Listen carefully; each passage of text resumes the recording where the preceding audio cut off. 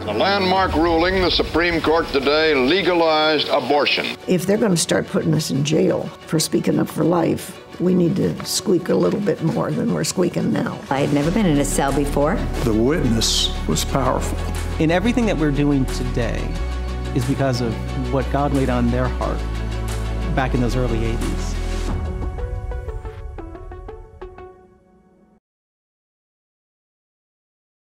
The purpose of this video is we want to take people on a journey through time. Tell us where you and Dick first felt this calling. Well, my name is Sandy Uri. I married my high school sweetheart. We were married 61 years before he passed, in the late 70s and 80s, when we were raising our kids. We began to become very unhappy about the way our nation was embracing the God is Dead movement. The first time I met Sandy Uri was in a Bible study. Back then, there were probably 100 to 150 ladies attending every Thursday, and she would use that as an opportunity to say, you know, this culture's changing. Things about the culture. And then she'd bring the Bible in to it, and we would research. That led me to understand that there was this abortion issue. Then in 1983, there was a meeting. Dick and I began really diving into the pro-life end of things. We developed a program that we could do. The consensus of our society no longer rests upon a Christian base, but upon a humanistic one.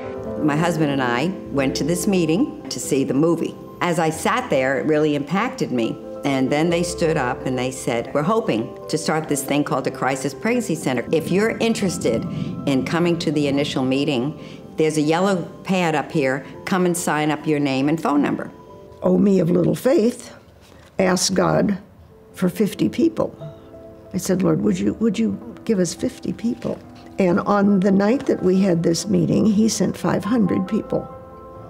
Several people wanted to picket. Where's picketing going on? I want to be involved with that. But the main part of the 500 signed up and said, we want to start a pregnancy center. So that was already set up by the Holy Spirit. When the ministry began, of course, we had no money.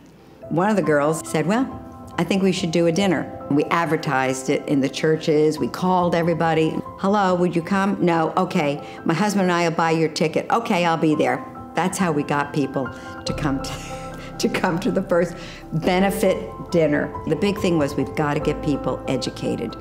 So many left convicted that the next year when we did a benefit dinner, I didn't have to buy a bunch of tables and pay for people's tickets. People actually bought their own. We're putting out feelers and advertisements in church bulletins if you wanted to be the executive director, we called them, for a crisis pregnancy center, which nobody knew what a crisis pregnancy center was, and we were still figuring it out also. There was a man named Raul Reyes who had been on the steering committee, and he had all the gifts that we wanted, and he served us for 10 years. So that was the very, very, very, very, very beginnings. A massive demonstration against abortion in St. Petersburg, the likes of which the city has never seen before. Hundreds of protesters gathered in front of a women's clinic today, and when they refused to leave, they were arrested. A movement called Operation Rescue came to the Pinellas County, Hillsborough County area. It was a national movement where people would choose or not choose to chain themselves to the doors of abortion clinics so the abortion clinic could not open. I sat in front of the clinics. I didn't chain, sat in front of the clinics. There were, so many layers of people all in front of the clinic.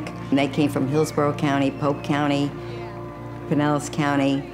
We sang songs. We sang Amazing Grace. We sang How Great Thou Art.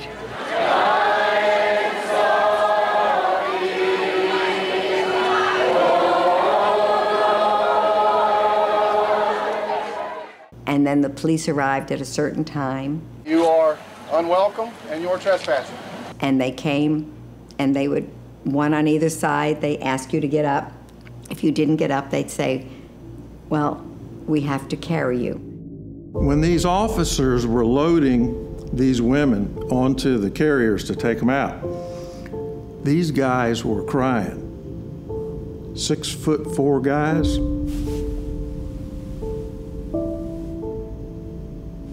The witness was powerful. Dick and I were arrested for trespassing, along with 3 busloads of people. Stuck us all, as many of us, in a cell. I had never been in a cell before. A great big huge door closes behind everybody, and there you are, and now they're taking pictures of you, and now they're taking fingerprints on you, and now you've got a record.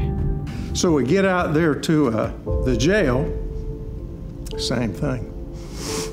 Those booking officers, they did not want to book these women into the jail. There were more at the Tampa one than there had been in St. Pete. And because people even came in from out of town. They didn't pick you up and carry you on things. They grabbed you by the hand and stuck you into these little vans. They crammed as many people into one of these things as you could possibly get.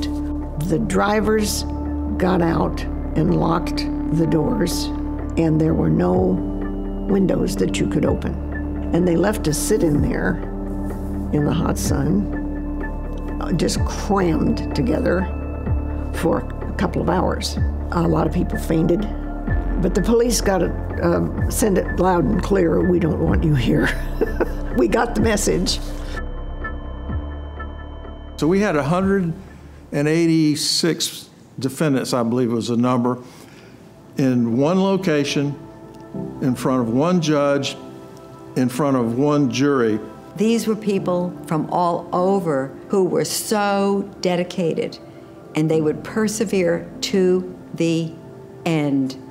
We, the jury, find as follows as to the defendant. The defendant was guilty of the offense of trespass on property. Clerk started going through the process, and by the time she got to the 3rd defendant, tears running down her face. You are making a witness by doing something that matters.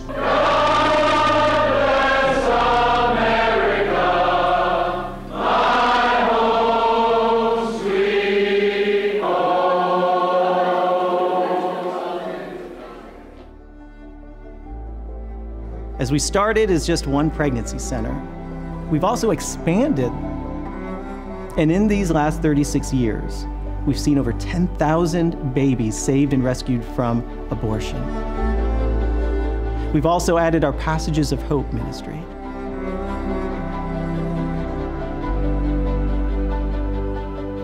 If it hadn't been for the hearts of people, so many people, hundreds of people that work in the ministry, volunteers, hundreds of people that participate in the fundraisers, hundreds of people who do the Walk for Life, hundreds of people who pray. Just as our founders demonstrated courage in wanting to open up a center when it didn't exist, right now for us, we need to have that same courage. Like, now is the time. Proverbs 24 says, "Rescue those being led away to slaughter." The unborn, we're in the middle of a Holocaust on the unborn right now. There are, on average, right now in the United States, nearly 1 million abortions a year. In Florida, that number is 70,000. Specifically, within Pinellas and Hillsborough County, that number is nearly 10,000. That verse in Proverbs 24 goes on to say, "Don't say you weren't aware."